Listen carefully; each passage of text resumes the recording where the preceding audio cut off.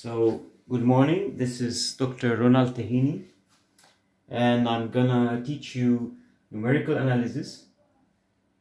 So this is my email in case you needed to ask me any questions. So first of all, we are going to see the contents of this course, the basic organization of the lecture. So the first chapter will be general introduction about numerical analysis. So what is numerical analysis? The type of error that we can do in numerical when we use numerical methods. The chapter 1 will be about the numerical resolution of f of x equals 0, or how to find the roots of any nonlinear equation. Okay. The chapter 2 will be about polynomial interpolation. Chapter 3 will be about curve fitting and the least square methods. Chapter 4, in the chapter 4 we'll see how to perform numerical integration. And chapter 5 will be about the numerical resolution of differential equation. And finally, the last chapter will be about the numerical resolution of linear system of equation, or ax equals b. Okay. So what is numerical analysis?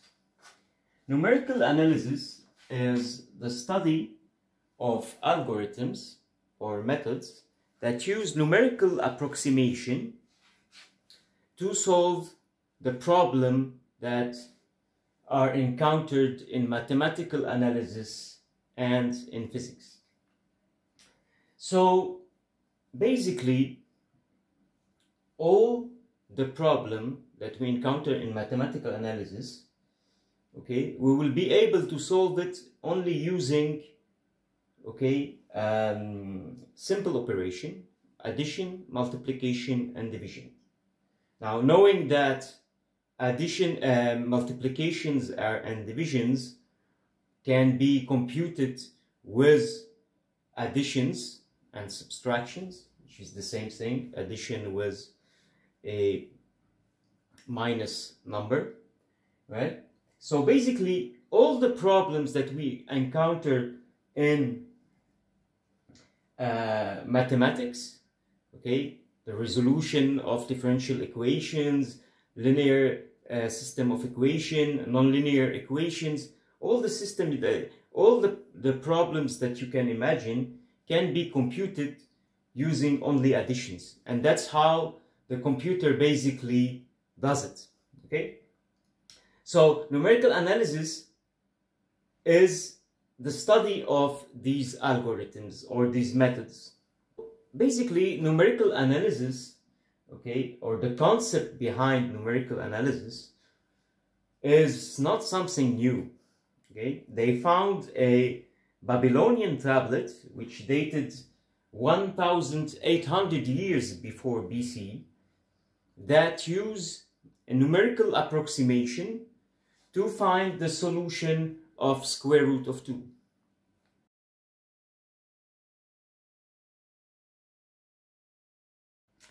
So basically, finding the square root of a number, okay, cannot be found using any analytical method.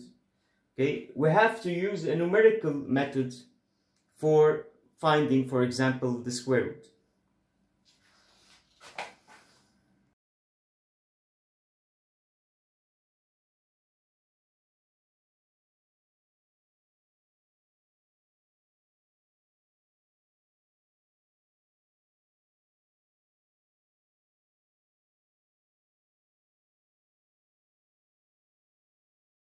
Now, like I previously said, the concept behind numerical analysis is not new, but with the advent of computers, the numerical analysis method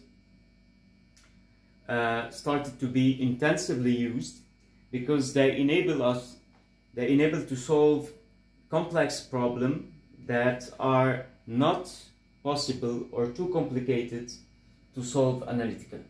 Now, as an example of a numerical analysis algorithm, okay, we'll present here a simple algorithm, okay, for the resolution of a square root of a number, okay, square root of a number a. So this algorithm is based on the Newton method, okay, that we will treat in detail in the next chapter. But now we will see the steps of this algorithm. So basically, we have to start from an initial guess solution. We call it x0. That must be inferior to a, of course. And then we compute the next solution, okay?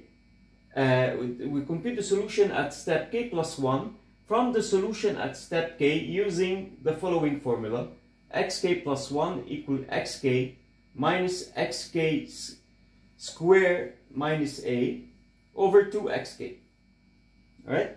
So basically, so I have x0, then I compute x1 equal x0 minus x0 square minus a over 2x0.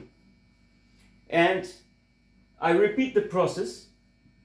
Okay, so from the x1 I calculate x2, x3, etc.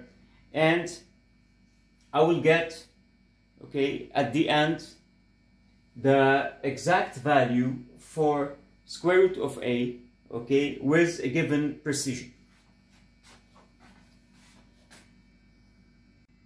So this is what you should get, right? If we take, for example, a equals 2, and we start from x0 equals 1, at the next step we will have x1 equals 1.5, x2 is equal 1.4167, x3 is equal 1.142, etc. Now, as you can see, okay, this algorithm needs only 3 steps to converge. So this is the solution for square root of 2, okay, up to 4-digit precision.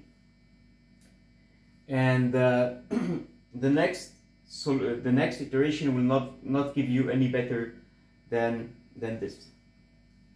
So as first task, okay, I will ask you to write a MATLAB program, okay, that will calculate the square root of a given number, okay, a. You will input this number, and then you will calculate the square root of this number using the formula, okay, that I previously showed you.